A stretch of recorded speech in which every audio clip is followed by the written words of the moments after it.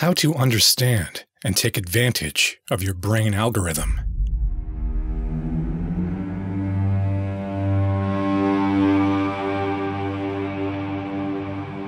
The word algorithm doesn't have to scare you. It simply refers to a flow of inputs, processes, and the output of these processed inputs. Simple, right? It is instructive to note that there are two aspects of our brain that are responsible for creating behavioral patterns from situations. The rational thinking part, which is controlled by the neocortex, and the emotional part, controlled by the limbic system. The role of the rational thinking and emotional aspects of our brains must be studied so that we can harness their powers and become better at decision making. There are a few principles that have proven helpful in understanding these two components, and we would look at them in this video.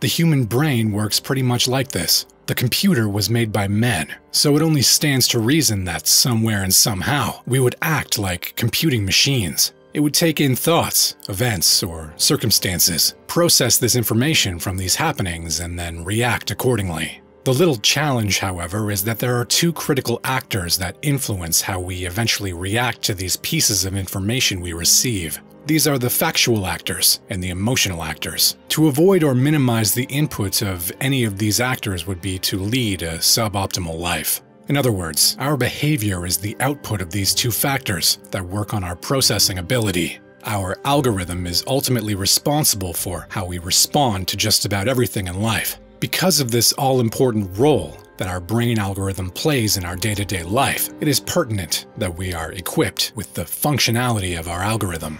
This is where the powerful concept of emotional intelligence comes in.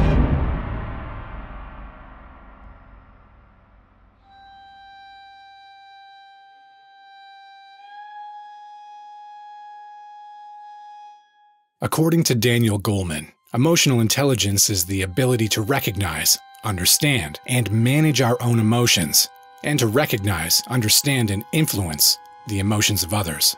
As rational thinking people, without emotions, we would still make a wreck of our lives as our decisions would be really terrible.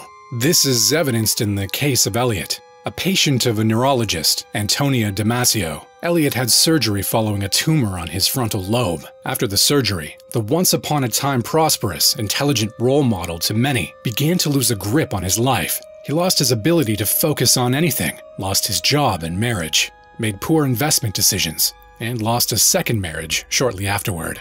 When Damasio examined him, he was found to have a very high IQ, an excellent memory for numbers, and could predict with high accuracy estimations based on incomplete data. So the challenge was not his rational ability to make decisions, it was his emotional side. When he was also shown traumatic pictures, they didn't evoke any emotions in him.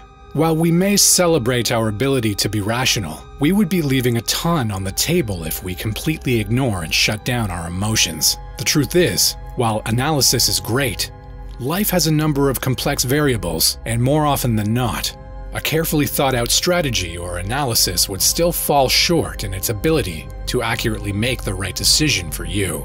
So you must strive to build a healthy relationship between your rational thinking and your emotions.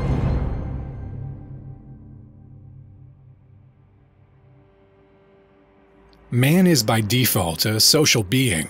He loves to belong to a community and a social class. From Europe to Africa, families have always been large in the past centuries or decades. This points to the fact that human beings love to belong to communities, or a defined large set of people. The desire to belong can affect the way we react to things in our lives. No one likes to be ostracized.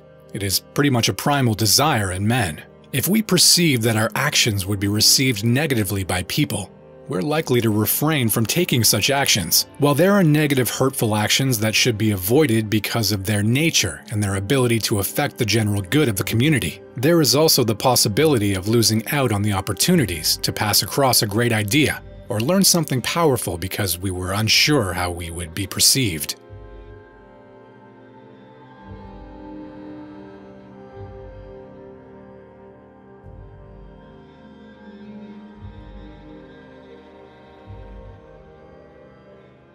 We are a summation of our daily interactions with the world. Algorithms are formed based on the actions or inactions of people, or perceptions about things and people that we interact with. As children, for instance, we may have learned to cry to express our need for food. The first time this happened, we cried because of hunger pangs. But after seeing the reactions of our mothers, it became a signal whenever we felt hungry. So the input is, I feel hungry. The process is, if I cry, Mama is going to feed me. And the output is, I will cry. Almost all of our interpretations of things follow this pathway. We form algorithms based on the initial outcomes of our actions. So we end up believing, if I want ABC done, then I must do XYZ.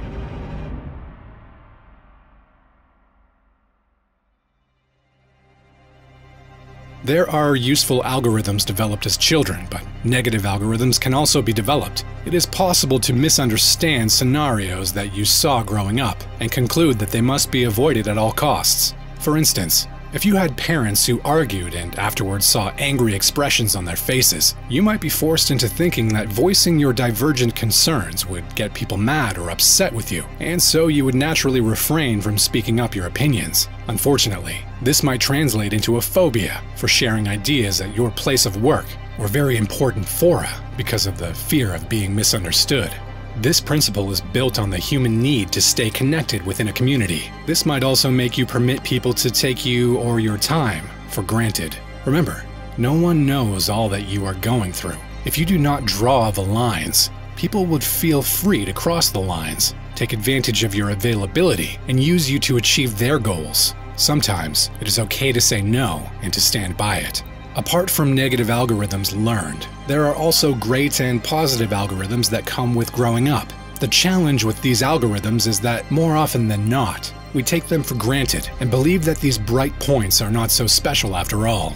To make the best of your brain algorithms, it is beneficial to do the following. Ask for feedback. The truth is, every man is perfect in his own eyes. We would never critically analyze ourselves fairly. It would take an unbiased appraisal of another person or system to point out the flaws that we need to work on. Never be afraid of feedback. Surround yourself with people to whom you are accountable. People who can recognize your bad breath and call your attention to it. This is different from negative and toxic people who never see the good in you or whatever you do. If you are scared of feedback, you may never optimize your life. Even if you do not like what you hear from this feedback, it would at least give you an idea of people's perceptions of you. Keep a journal. Practice journaling. In your journal, do your best to track your emotional changes. Ask yourself what made your emotions change after a certain event. If you can find the triggers of your emotions, then you would be poised to better manage them when similar scenarios come up. If you attended a meeting and left upset, seek to know when you lost your enthusiasm and switch to quietness, timidity, or anger. Ask yourself if you could have reacted differently and study your options. Resolve to take a healthy course of action if this happens again. These can only be possible when you keep relevant records of your emotional changes. If you learned anything from this video, then we are sure you would be invested in knowing what to do with your algorithm to avoid procrastination. Yes, we would be delving into something like that in our next video. Be sure to be here for it. Thank you for watching.